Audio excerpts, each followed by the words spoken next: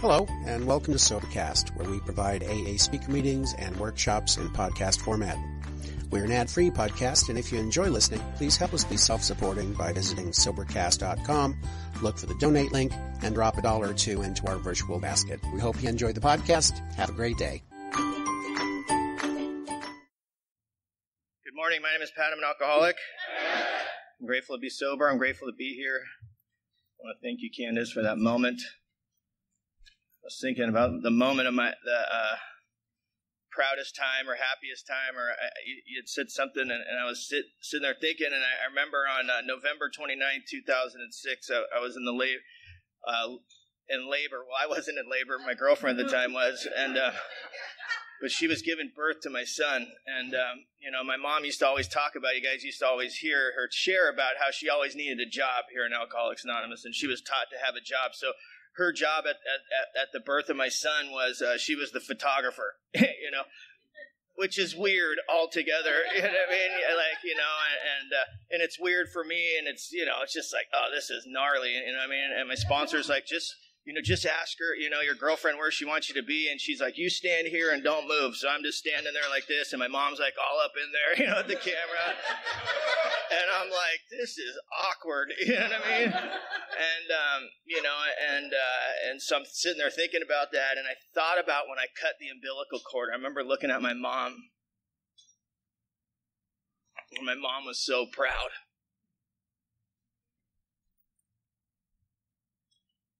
She was so proud of Alcoholics Anonymous for what you guys gave me. You gave me the ability to show up.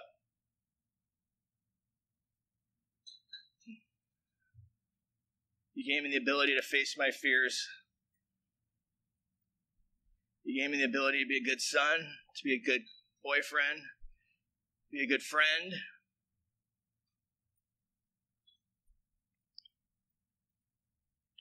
I want to thank Ralph for asking me to do this.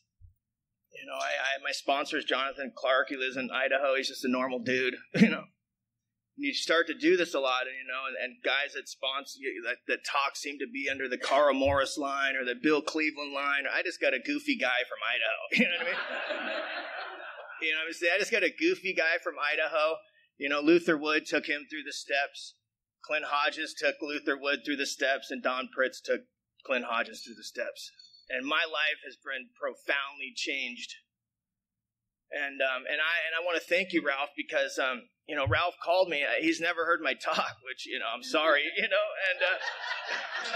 but he said, hey, your mom passed away, and I'm praying and I'm meditating, and I truly believe you're the one. You've come to do this.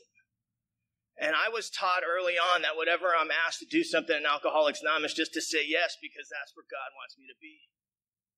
And I just keep saying yes, and I keep showing up. And I know that God has a reason for me here other than just being, carrying on the legacy of my mom, I truly believe that to the core of my soul.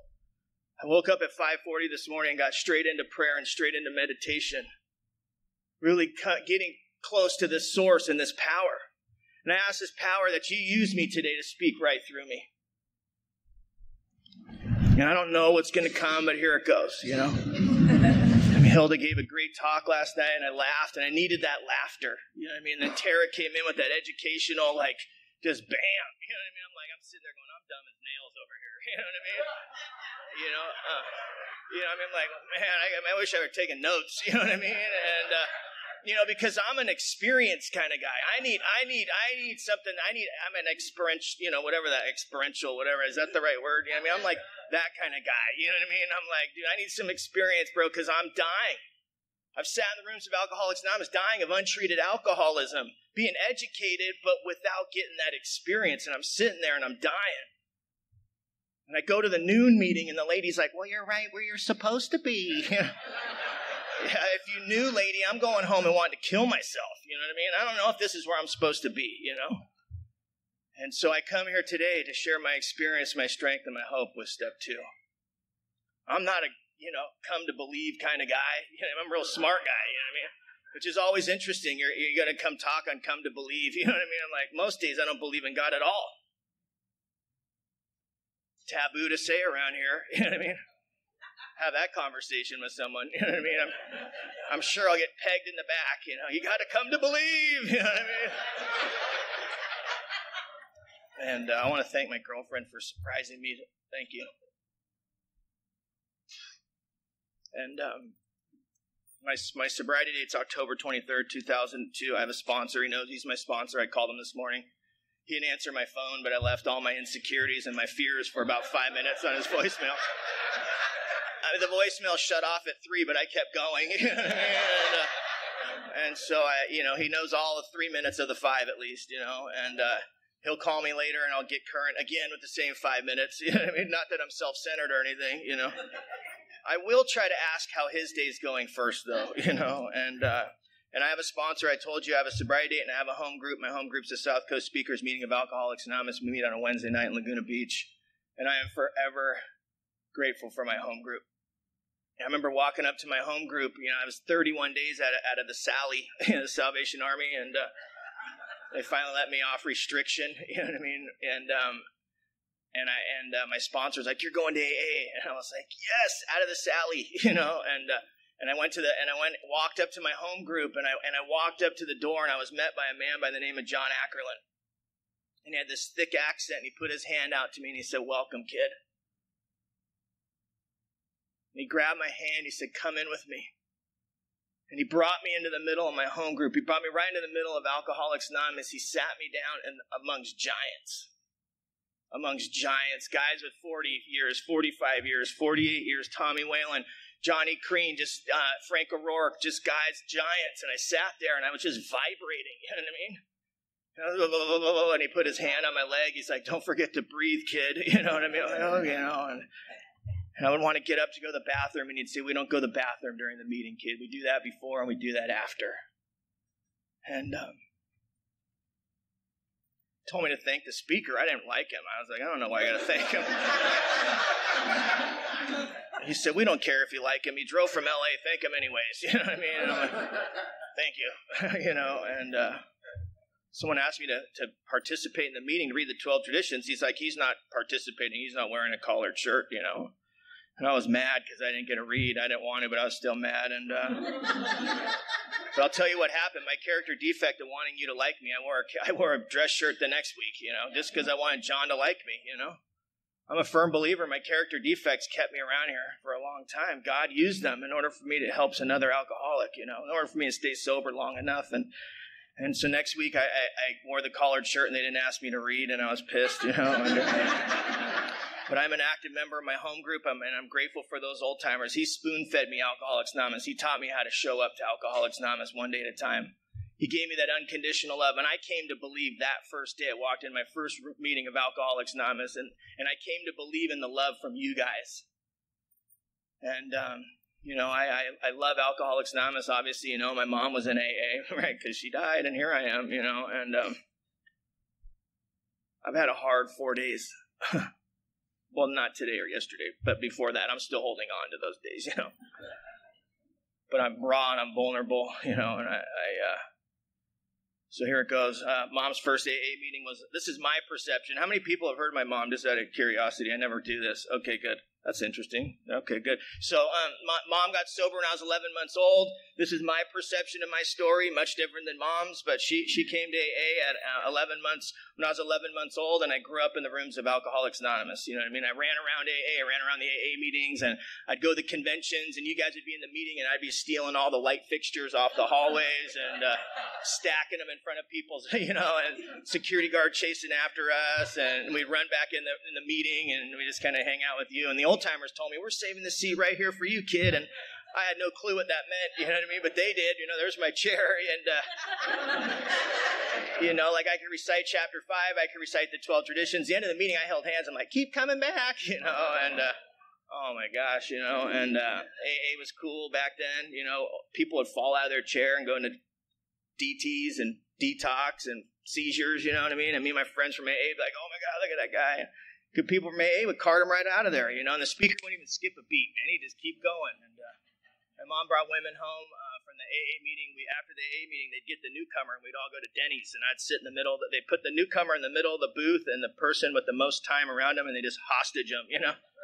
And I'd pass out, and at 2:30 in the morning, we'd wake up, they'd send the newcomer home, and I'd go home, you know. And I have this picture I found of my mom, and my mom's on this podium, and she's like this, and it says Alcoholics Anonymous, and I'm passed out on the podium. If knowledge had anything to do with this disease, I'd never taken my first drink. My mom brought a woman home, and she died in our home. I knew what alcoholism and drug addiction did. I knew what recovery did. I'd come here, watch the broken in my home at a year sober. She'd be like, I got a whole new set of teeth. And everybody would be like, yeah. And I'd be like, yeah. You know what I mean? Man, I was like, dang, AA works. You know what I mean? You know, as a little kid, you know. If love had this do this disease, I had taken my first drink. I could feel the love in this room tonight. You guys, today, this morning, you know what I mean? You guys are making me come to believe today. I come in the room of Alcoholics Anonymous, I look into your eyes, and I see God right in you. But I go upstairs in my room some days and look in the mirror and can't see God. I need you guys more today than I did when I got sober on October 23rd, 2002. But I was raised with a lot of love. But my perception of life's a little... You know what I mean? Because mom's a blackout drinker. Which means I'll never know who my dad is.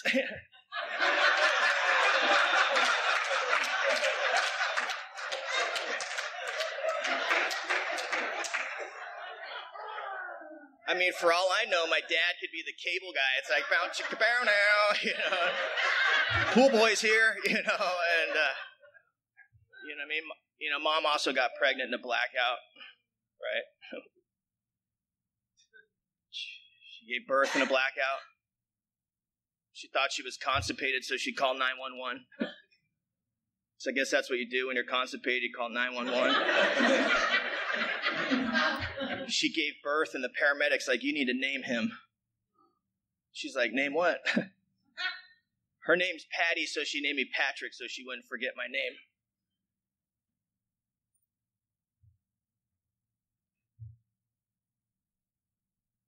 My mom used to send me a text. Every time I spoke, they said, make sure you tell him the truth. My son sent it to me this morning. I have friends that have sent it to me this morning. And I'm grateful for that. But I missed that text from my mom. So the truth is I'm supposed to be a turd, you know.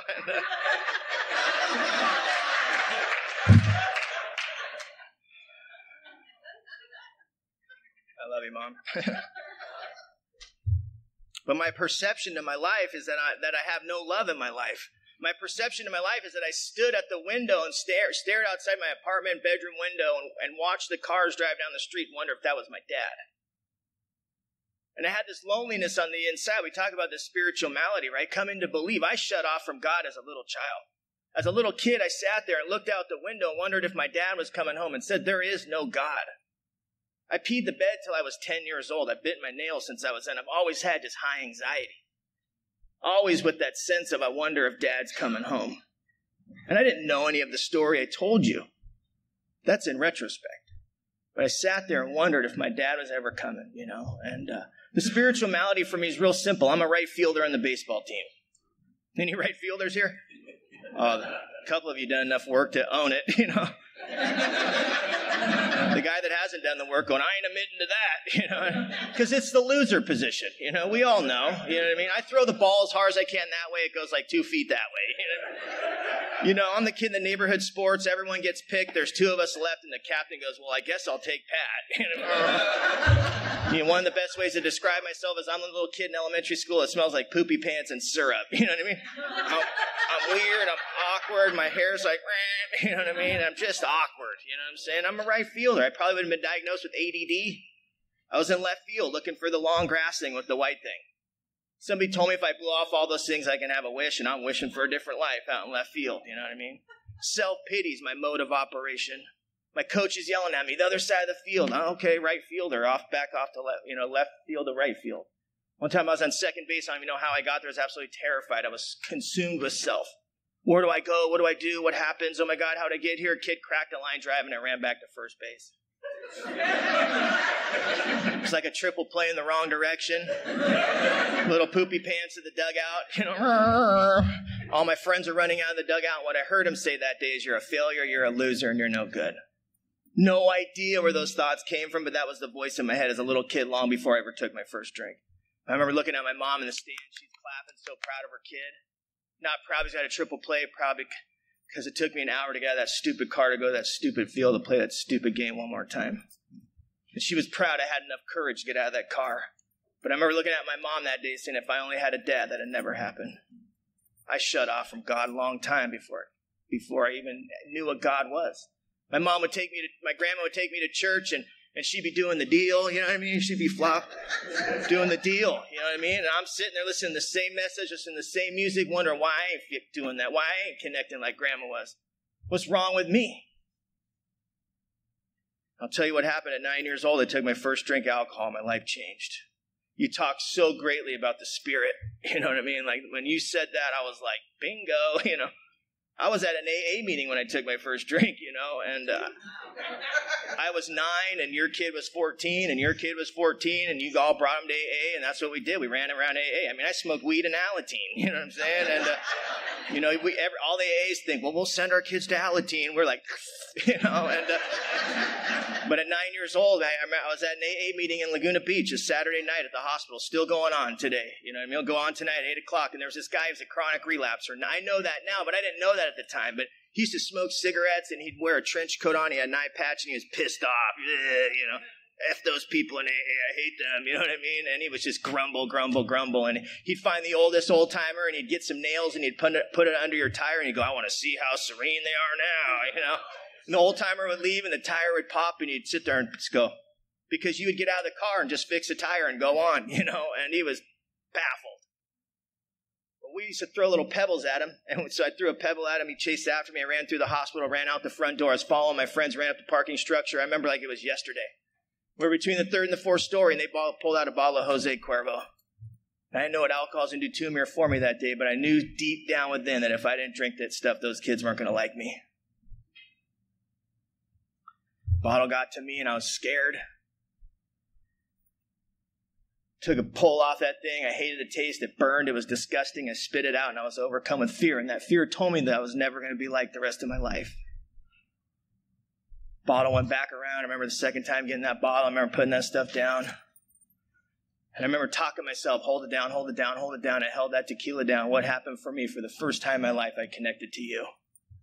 For the first time in my life, I felt a part of you. For the first time in my life, I felt like I could communicate all of a sudden what happened to little poopy pants at 9 years old as I started drinking in the time when gangster rap was coming in. I grew up in Mission Viejo, California, but I wore a size 50 Dickies pulled all the way up. And I had a 5XL sweatshirt, and I walked with a limp. You know what I mean?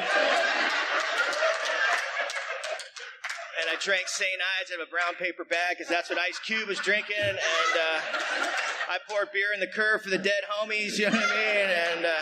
And I live in Mission Viejo.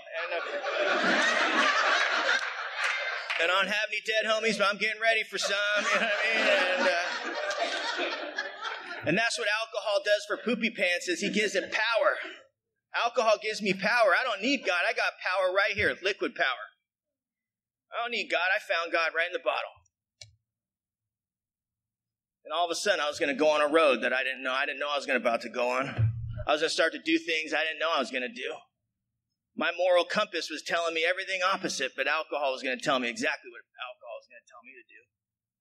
And, I got a root canal and LSD. I don't know if anyone else has ever done that. But it was 9 a.m. I was 140 ounce deep going to get a root canal, you know, because I drink every day. I don't think like you're going to root canal, you probably shouldn't drink. I just drink every day.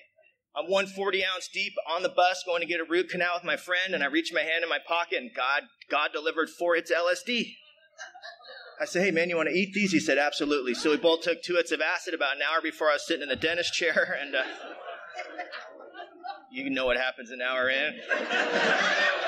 The tools are like, whoa. He put the mask on. It was like, bow, wow, wow, wow.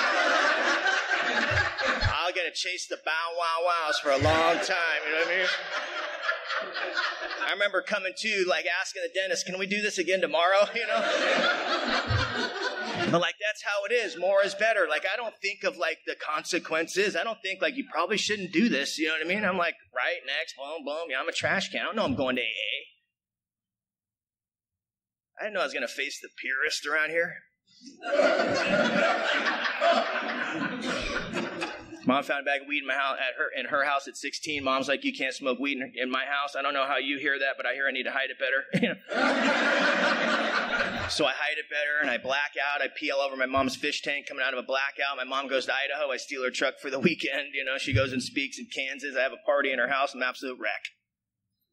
I'm hiding it better. One more time, I come home in a blackout. I ring the doorbell. Mom's standing there with a bag of weed in her hand. And I'm coming out of a blackout. I think I'm a little in trouble. And Mom said to me that day, she said, you're out of here. Well, since coming to Alcoholics Anonymous, I've learned that I have a hearing problem. Because what Mom said that day, she said, you can stay here and be sober or go out there on those streets and get loaded, but you need to make a choice. Here I am thinking I'm making a choice over alcohol. But alcohol is going to make this choice for me because it told me you're kicked out. And I walked in my bedroom at 17. I packed my backpack and I walked by my mom and I looked her right in the eyes. I said, I'm going to do everything I can to ruin your life. And I'm going to make you pay for this decision. And I watched my mom's heart break. I don't know how you deal with shame and guilt, but anger is a good solution for shame and guilt. I grabbed my mom and I slammed her up against the wall. F you, I hate you, you're never going to see me again. I left that day. At 17, I went to an abandoned house where I was getting loaded, took my first hit of crack cocaine, and was on. And my life changed. One more time, I pushed that goalpost. I drew another line in the sand I'm never going to do. And I'd be on the streets from 17 till I got sober at 27. I've already identified my alcoholism as an alcoholic. Once I put alcohol in this body at 9 years old, it altered and changed my way of life. I was faced with the decision that in order to live at home, you can't drink. And yet alcohol tells me I have to drink. Disease of alcoholism is progressive. I'm not going to get into it. But what happened for me at 27 years old? I stood in the corner of 6th in Los Angeles. I've been living on Skid Row for a year and a half. I was 98 pounds. I had 2 shoes, only one had a sole. I hadn't showered in 6 months. I stood in the corner of 6th in Los Angeles, thought I was an antenna, thought I was communicating with the aliens. I was like, and I was like channeling information from normal people. And you talked about it last night. Our alcoholic life seems the only normal one. Every Sunday I go downtown, I go down Skid Row. I talk to folks that are just like me. I am no different then. I need to go down there pretty often to remind me that if I take one drink of alcohol, I'll end up back there just like that. And I also know that this podium will kill a man like me. Because this podium does the same thing alcohol does for me, is it gives me power. And I've used that power in a lot of ways to hurt a lot of people unconsciously, which I'll get into. But I stood there that day on 6th in Los Angeles as a straight man. My last hustle, I'd walk into a West Hollywood bar and I'd flirt with enough gay men to get enough alcohol in my body and hope that I'd make it out before I black out. So grateful that what I've learned around here is that if you're laughing, you're identifying.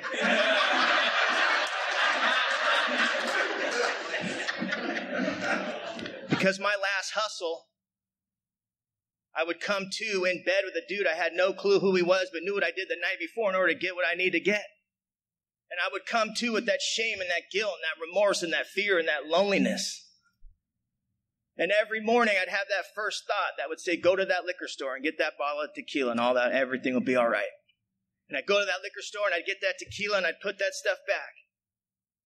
2 shots of tequila and all that shame and all that guilt and all that remorse would go away and something inside of me would click on just like that.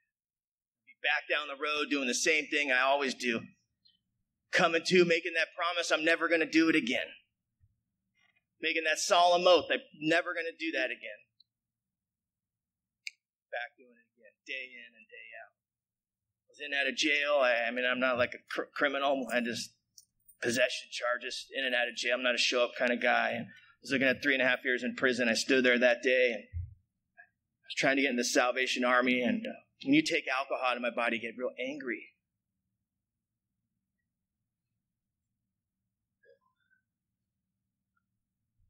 I was going to get in the next morning. I took a drink. And I came to that next morning, and one more time, same situation in bed with a dude I had no clue who it was, but I knew what I did the night before. Same feelings of shame, guilt, remorse, and fear. Nothing different, except one thing. I had a spiritual defense that walked right in between me and that first drink. And that spiritual defense said, why don't you call your mom and ask for help?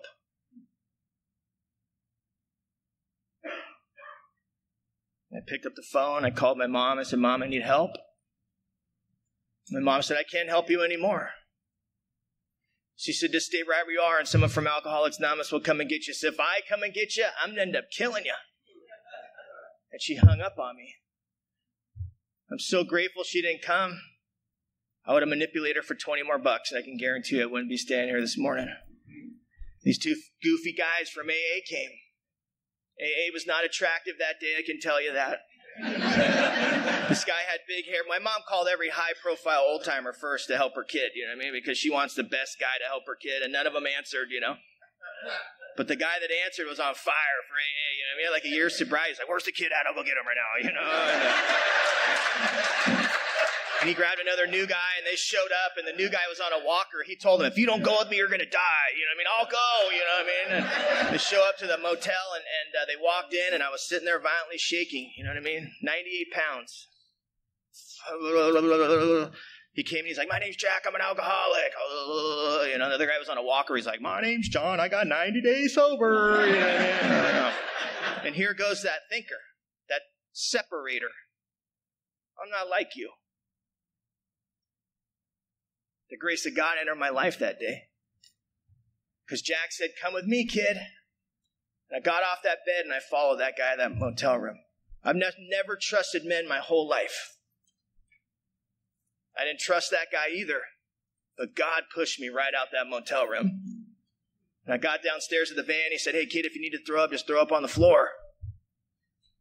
He's like, yeah, it's a 12-step van. Don't worry about it, you know. And he said, you might have a 12-step van one day, you know. And I'm like, yeah, that's what I want, dude. I want people throwing up in my car. Great, you know. And I got in the back, and Jack told me a story.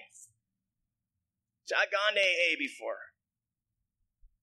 Identify as an addict. Don't do that in AA. Maybe here in LA, but I'd go to AA, identify as an addict, and then get the addict out of our room. He's going to infest AA, you know. And I leave AA, and no one ever followed me out of the room and gave me a big book and said, you might suffer from untreated alcoholism. Maybe you're dying, don't even know what alcoholism is. I go out there and I die. I come back to AA and I don't identify because I don't want the judgment. I go out there and I die. And I come back to AA, identify as an alcoholic and addict, and some guy would go, ha, put $2 in the basket, kid. Ha, ha, ha. Look at the stupid newcomer in the back who doesn't know how to identify around here. I go out there and I die. But no one ever said, hey, kid, you want to come with me to Denny's and sit down? Let me tell you my story. One alcoholic talking with another. I'm so grateful for the responsibility statement that says when anyone anywhere reaches out for help, we want the hand of AA to be there. And for that, I'm responsible. There's no judgment in that responsibility statement. It's my responsibility to take the new man from the blank book, page 164 in the book, and identify my alcoholism. And if he's an alcoholic, then we have a solution for him here in Alcoholics Anonymous. And if he's not an alcoholic, it's still my responsibility to take that man's hand and put it in the hand of a member of another fellowship in order for him to recover. But that guy that day told me his story. And he said, oh, this one time I drank and I went to the hospital. John goes, ha, ha, ha. This other time I drank and I went to the hospital, and John goes, ha, ha, ha. This other time I drank and I went to the hospital, and John goes, ha, ha, ha. And Jack goes, hey, what happens to you when you drink? He goes, well, I drink and I go to the hospital, and Jack goes, ha, ha, ha. No, this other time I drank and I went to the hospital, and Jack goes, ha, ha, ha. And they told me all their stories about drinking, and they were laughing, and they were identifying. We ended up at Charlie Street. I sat down on the couch, and Jack goes, hey, Bill, coming over, meet new guy, Pat. Hey, what happens to you when you drink, Bill? Bill goes, well, I drink and I go to the hospital. And they both go, ha, ha, ha. Oh, I drank and I go to the hospital. And they, ha, ha, ha. And they start telling their stories and telling their stories. Every time they drink, they go to the hospital. And I start looking at the differences because I don't go to the hospital.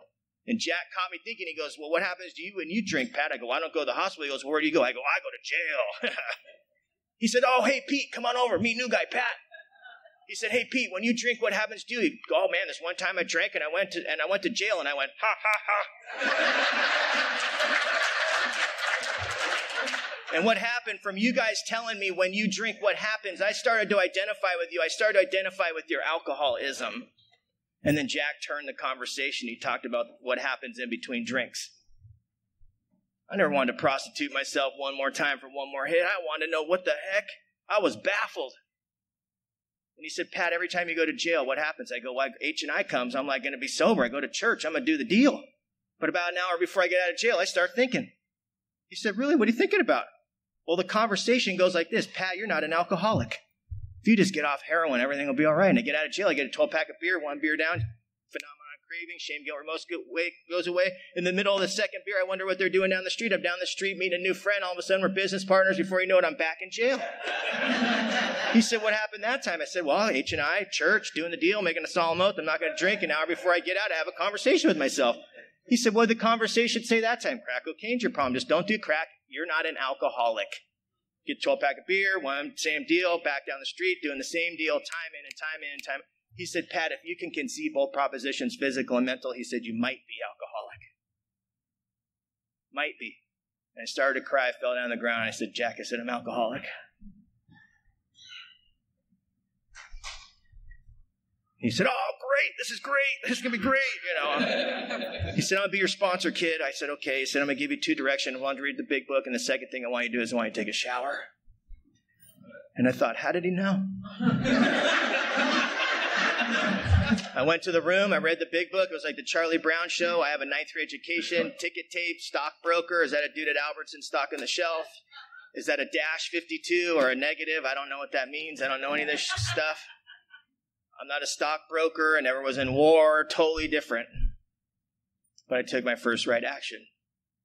And I went to the shower. I turned the water on. I fell down the ground and started to cry. Jack came in that day. He got on the floor with a dirty detox. He put his hand on me. He said, it's going to be all right, kid. I didn't know I was coming to believe in that moment. But Jack rubbed my arm. And I just cried in his lap, and he rubbed my arm, and he said, it's going to be all right, kid. And somewhere in there, God stepped in that moment, and I turned and I looked at him in the eyes. And he said, I love you, kid. He didn't care where I had been, who I had done it with, where I was going, none of that. All he cared about was that I didn't take a drink that day. And he was going to do whatever he had to do in his own power to put my hand in the hand of God so that I could have that internal power. And in that moment, I trusted him. He said, I want you to stand up. I stood up. He said, I want you to take off your shirt. I took off my shirt. He held onto my arm. I was shaking violently. He said, I want you to take one step in the shower. I took one step in. I took another step in. I was all the way underneath the water, shaking violently. That man took a washcloth, he took a bar of soap, and the man scrubbed my back.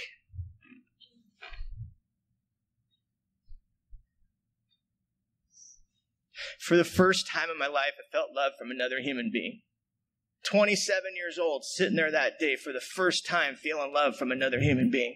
I didn't come to believe in God. Jack said, do you believe in God? I said, absolutely not. I'm never going to believe in God. God does not exist. But what I came to believe in that moment was I came to believe in the love in you.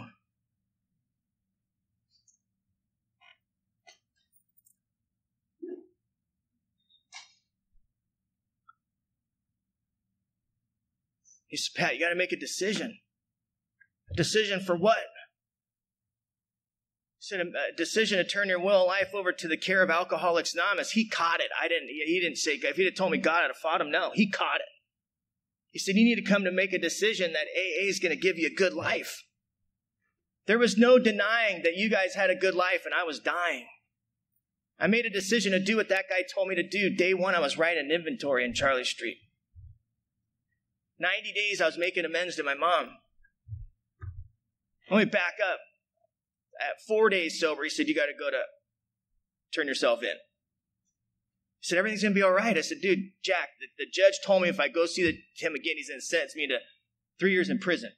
Oh, no, you're sober. AA, you're going to live a good life. It's all good. You're going to go. Remember, you made a decision to do what we told you to do. He came and picked me up, put me in the suit. I seem to have lost a lot of weight, kind of like the suit I'm wearing now, but it was like, I show up to see the judge, and we rolled in his Porsche, ballin', and we're sitting at court, and the judge comes, he looks at me, and it's about lunchtime, and he says, Mr. Ochoa. I said, yes, sir. Stand there. Yes, sir. He said, I told you last time you were in my courtroom I was going to sentence you to 3.5 years in prison. He said, I wasn't lying. He closed the folder.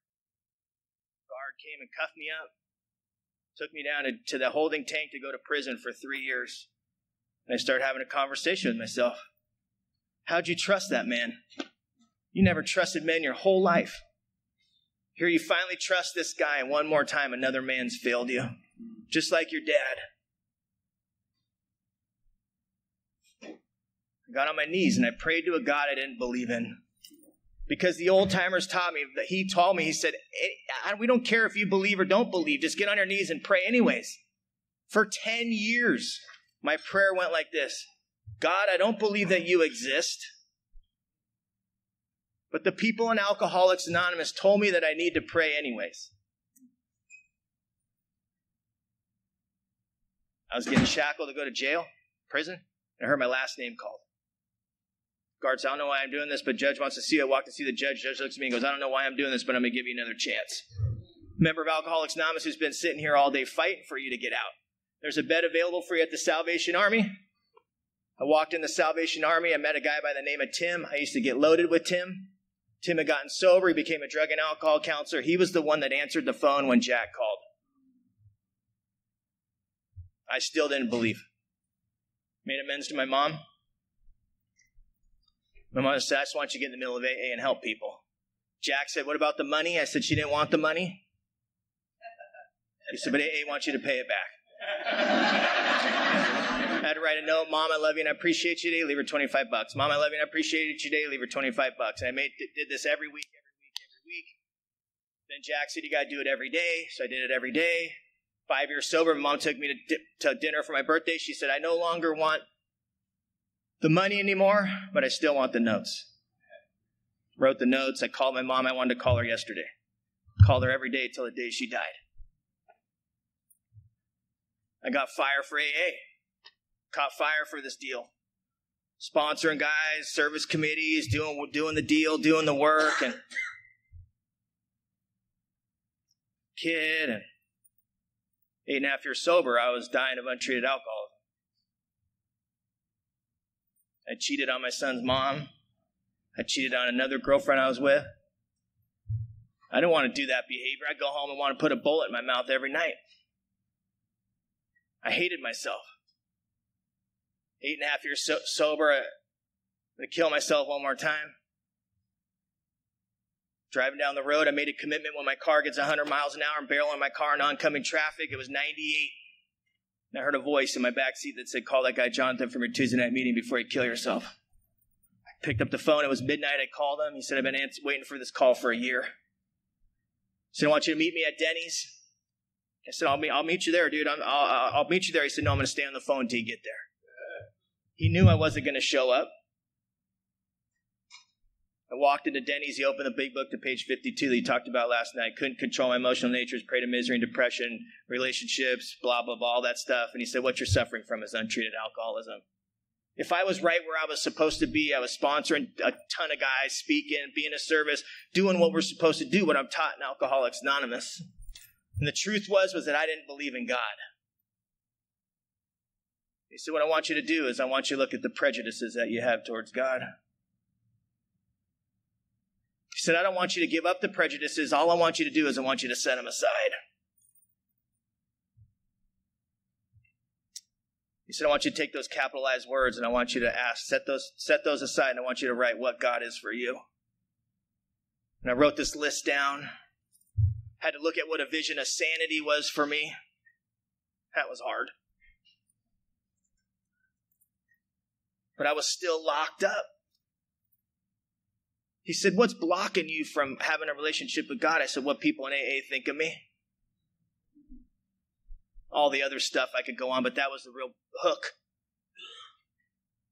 You know, when I got sober, I said, how am I going to fill my mom's shoes? My sponsor said, all you have to do is fill your own. Thank you, Mom, for allowing me to be here today. Thank you, Ralph, for being the con to that.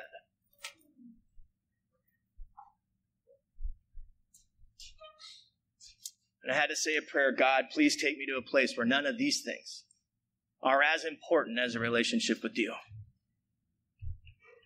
And these things started being taken away, one by one. In We Agnostics, it says, in the last analysis, when I am absolutely broken, the last analysis, there is no more like, is it this, is it that? When I am, talked about surrender, and I was absolutely 100% leveled, was I then able to make a decision, which Carl will talk about.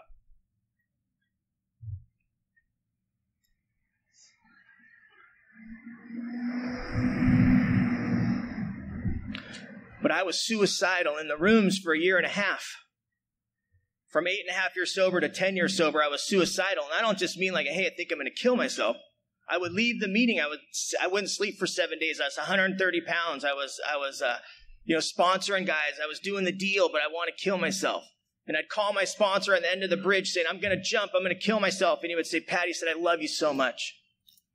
He said, will you meet me at the meeting before you kill yourself? Because I'd like to say goodbye to you.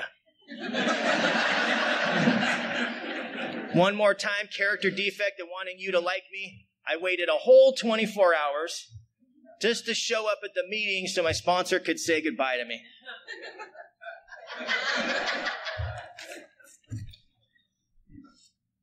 But what would happen to me was I felt a little bit better.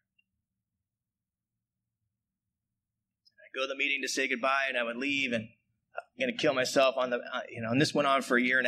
But every day he would say, how's it amends to your dad coming along? I'm not making it. How's it amends to your mom coming? I ain't making it. Okay, I'll see you at the meeting tomorrow. Day in, day out. And I'd kill myself, not sleep. And one time I got smart enough. It took me 1.5 years about. I said, man, if I call him, he's going to tell me to go to the AA meeting. I'm not doing it. So I pull off the 57 bridge. Now I'm praying every day.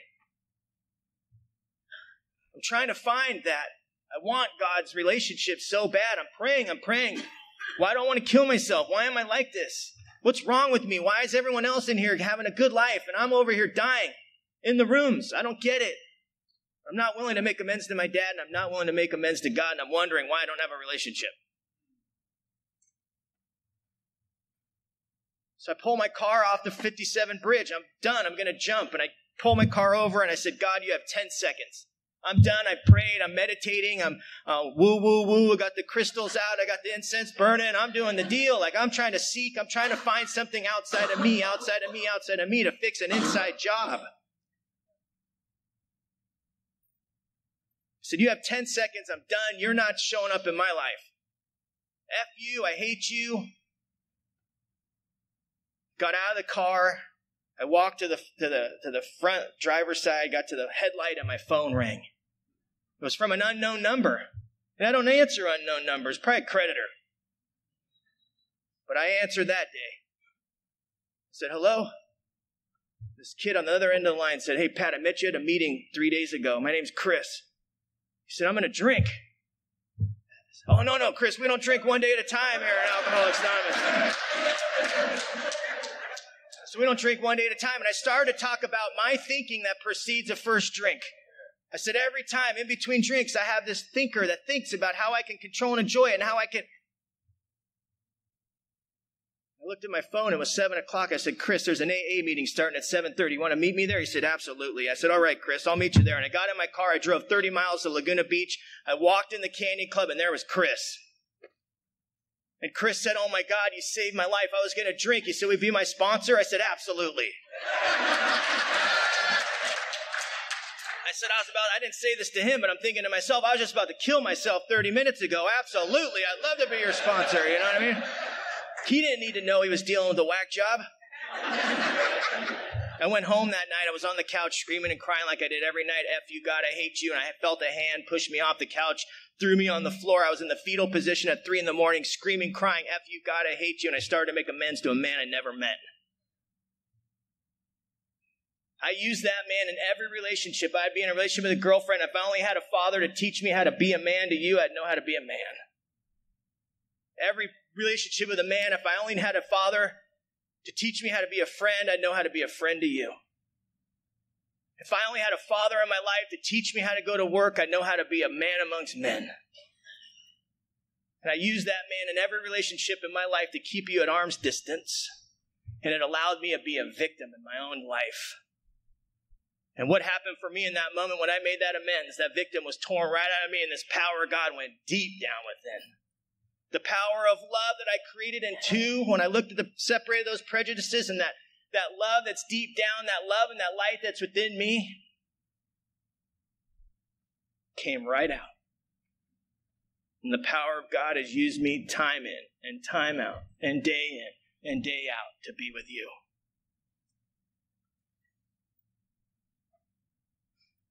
I have to talk about my mom. I've been avoiding this, obviously, and my mom, died January 10th. I was speaking in Medford. I was telling, that's the story I'm telling. I was speaking in Medford. About the time making amends to my dad, I made amends to my aunts, and they're like, your dad is this guy. And I'm like, no, my mom got pregnant, blackout. They're like, no, it's this guy. We know for sure. So then I get resentful at my mom. She didn't tell me about this guy. You know what I mean? I'm like, and I go to my sponsor. He's like, well, just pray about it. I'm like, oh, yeah. They ain't giving me no answers. You know what I mean? Tell me what I need to do. I'm going to rip this woman's head off, And so I'm in Medford, Oregon speaking, and Larry Thomas is there. And I say, Larry, I need to talk to you. I'm going crazy. Will you talk to me? He said, I'd love to talk to you. We go to coffee. Woe is me for 30 minutes. And he just basically says, it sounds like it's all about you. He said, don't you think that if your mom was ready to have a conversation with you, she'd have it? I said, yeah, I think so. I left. Everything was good. No big deal. A year ago, my mom died January 10th. A year ago, Christmas, she gives me Ancestry DNA. I'm like, this is my mom's way of walking the path with me. I do the Ancestry DNA. The results come back. I'm scared to get them. Because the truth is when I know the truth, right, this story no longer exists. So I'm scared. I don't look at the results, and so I finally look at the results, and I don't find my dad.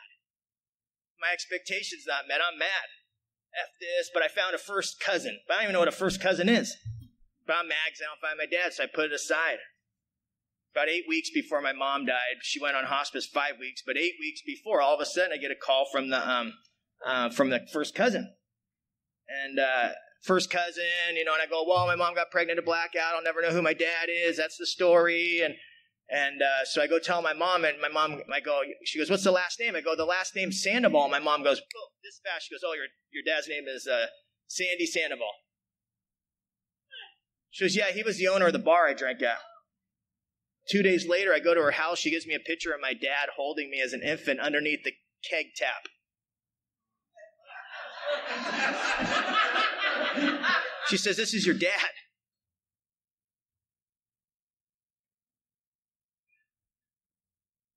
Mom's there, Mom, we go to the home group. My mom was an active member. My mom passed the basket around. She goes to 5 meetings a week, active member of AA, sponsors a lot of women. Go to the home group. Wednesday night after the home group, she goes to the hospital. They can't put the scope down, rush her down to Scripps. They got to do emergency surgery. There's a tumor in her, blocking her airway.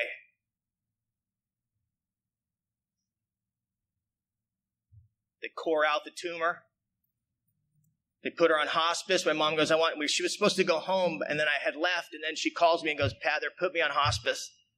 But I'm only going on hospice to get off hospice, son. I believe my mom was going to make it. My mom had always made it.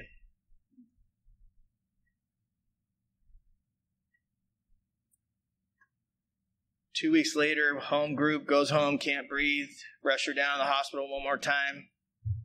The tumor had grown back in 2 weeks. She had been diagnosed with lung cancer.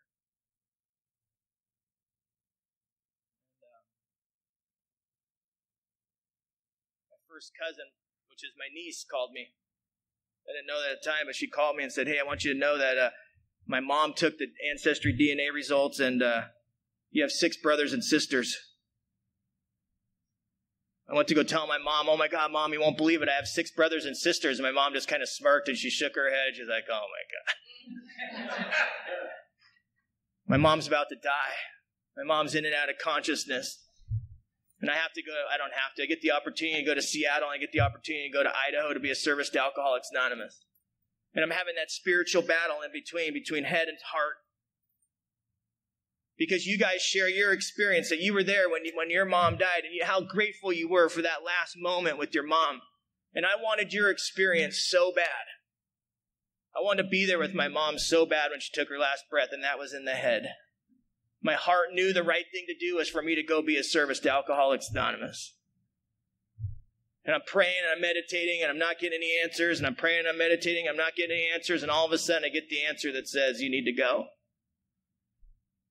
I get on the plane, I go to Seattle, I get off the plane, I go see my mom for like an hour, and I go back to sleep to get on the plane the next day to go to Idaho. I show up to Idaho, I do the deal, I come back, and I walk in, and my mom didn't know the battle I had going on in me.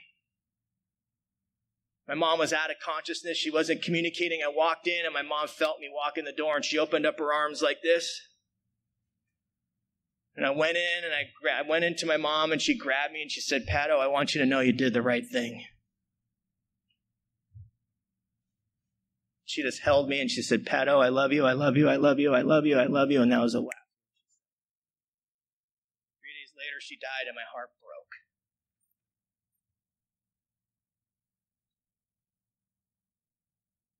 My niece messaged me on Facebook 2 days ago, and she said, I want you to know that your brothers and sisters just lost their mom unexpectedly.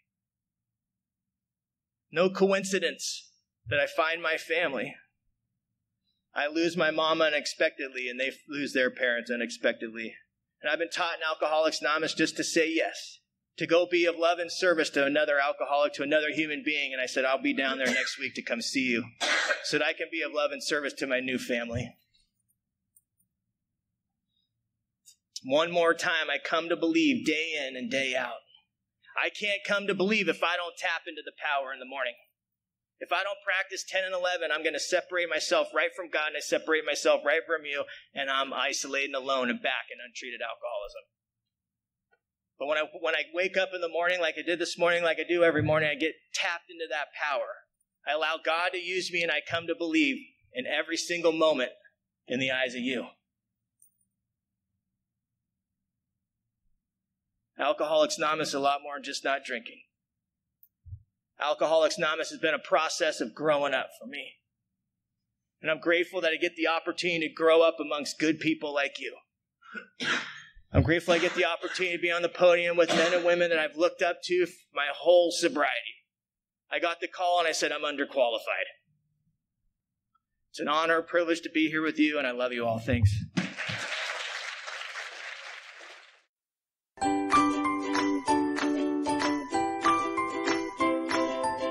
Thanks for listening. I hope you enjoyed the podcast. Sobercast is ad-free, and we'd like your help in order to keep it that way.